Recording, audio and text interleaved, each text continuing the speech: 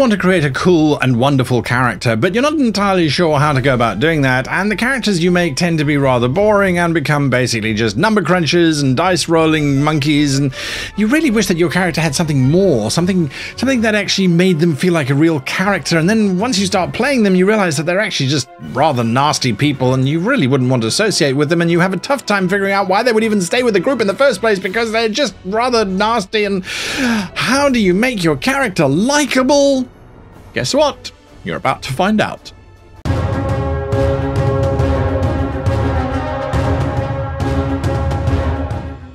Hello and welcome to this very first player video in our new series layout thing. My name is Guy and today we're talking about making likable PCs. Why do we like the PC, and to a large degree, why do we like you as a human? Now, this is not a new concept. I have done a video on this before many moons ago, but I thought it deserves a refresher because I have seen so many characters cross my path as a dungeon master where I'm going, I wouldn't game with that PC.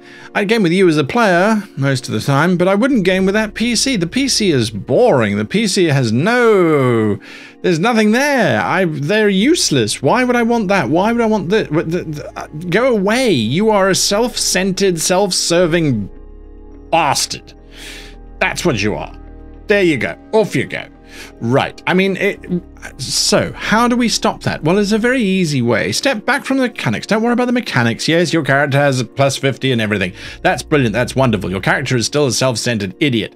So how do we actually like your character, or why do we like your character? It's your responsibility to make sure that the character is likable, not other people's responsibilities.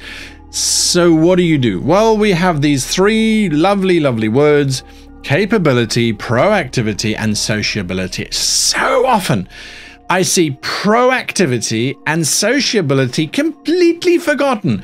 And when one player character tries to be sociable, the rest shut them off as if they are dead. You are dead to me. Why? Why would you want to do that? You're killing the likability of your PC. Why? It's so weird. Capability is what everybody goes for. Oh, I've got the greatest numbers. My stats are absolutely huge and brilliant, and it's the perfect build. There are other YouTube channels you can watch on how to make the perfect build. It's 1 out of 3.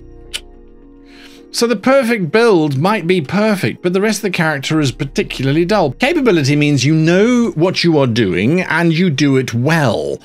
Great, step 1 done. Your character is a wizard, you know how to cast magic. If your character is not good at casting magic, then what is your character good at? This is another thing that I find frequently happening is people say, oh, I want to play a character who's useless. Okay, great. How many useless friends do you have? And why do you keep them around if they're completely useless? For the other 2 reasons. So then you have to have the other 2 reasons in order for them to keep you around. I'm not even going to go in the point that you keep them around because you want to make yourself feel better.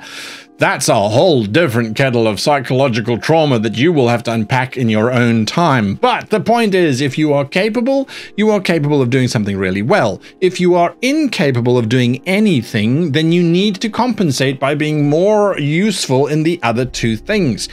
Proactivity means that you are out there doing stuff.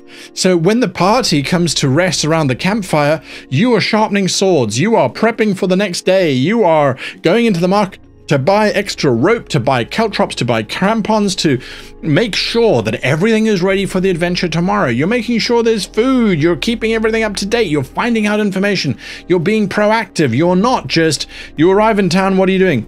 I'll wait for the others to finish shopping. That's not proactivity, that's inactivity. We are all capable of that, but that does not mean that it is something that you would want as a tribute. Imagine if your party arrives in town and everyone is trying to be useful. Wow, that would be amazing. Rather than you arrive in town and only one person is trying to be the useful and the rest of you are waiting for the town encounter to finish. Oh dear, oh dear, oh dear. And then sociability, that is where you are actually engaging with NPCs and with other PCs, and then sharing the information. So when you turn to your fellow PC and say, so what are your hopes and dreams? If that PC turns around and says, I have none, I want to die. There's zero sociability happening there. Do you really care about that PC now, the one who just wants to die? Maybe they're very good at their job. Maybe they occasionally help out, but if they're not wanting to be social, well, okay, you're the gruff, silent type. You better make sure that you're proactive and you're capable. The bottom line is that you need to be able to have at least 2 out of these 3 things done very well in order for people to actually like your character. The old notion of, well, we have to roleplay together because that's the party, and, well, the party has to stay together because, well, that's the party, is absolutely the wrong approach to take. The party should stay together because you want to stay together. I don't have very many friends in real life that I don't want to have as friends, and if I do have people like that, I certainly don't go on adventures with them. They've got to have some of these attributes. You really have to make sure that you have these attributes if you are creating a character. So the art of this entire thing, however, is when you are bad at something, balance it out by being good at other things. So you might be a bad fighter, but then you are a good chef. No person is useless at everything, regardless of what people might think. There is always something that they are good at. Could it be telling jokes? Could it be finding the silver lining? Could it be at building the morale of the group? Could it be just cooking a wholesome meal which mechanically has no value whatsoever, but which adds to the role-playing aspect? So your character might be bad at being proactive. They're very, very, very, very lazy. But when they are actually encouraged to do something, or when they do something, they do it incredibly well, and they make sure that everybody's included. That's one of the important things to bear in mind. NPCs have 2 out of 3 things in this list. If you only have 2 out of the 3 things in this list and you're not compensating for the one that you're missing, your character's just an NPC. So if you're happy to be an NPC, well then great, this video has been a waste of your life, but you're an NPC, so it doesn't matter. Whereas if you're a PC, you will want to improve upon these things. You want to make sure that you're the hero of the story, quite literally, rather than just the NPCs that are in the background. That's my take on how to make a likable character. How do you do this in a logical way? Use those numbers, use your own intuition. When the game is running, that's really when these are important to really bring to the fore. And you're going to find that if you even tonight sit down and look at your character and you go, okay, well, actually my character hasn't been very proactive. My character hasn't been particularly sociable. And my character's pretty good at stuff, but the other 2 I need to work on. Now you've got something to work on. Your role-playing experience is going to become that much stronger. Those are my thoughts. What are your thoughts on how do you make a character likable? Do you think these 3 things, do you think it's just too much? It's like, no, I can't do all of that. No, I'm an NPC. I mean, maybe you want to be an NPC. That's absolutely fine. But I don't think it's really where role-playing is at. Until next time, however, I wish you and yours the very happiest of gaming. We interrupt this regular show to talk about this new product, which is an offering from myself and a very good friend of the channel. That is A Tale of Two GMs. It's a rather remarkable collaboration where Christopher Dravis and myself got together, got given the same 10 NPC portraits, and were asked to make 2 separate adventures. Now, these adventures are available to you on our website, www.greatgamemaster.com, where you can purchase these adventures, and that gives you an unlock code to come to World Anvil.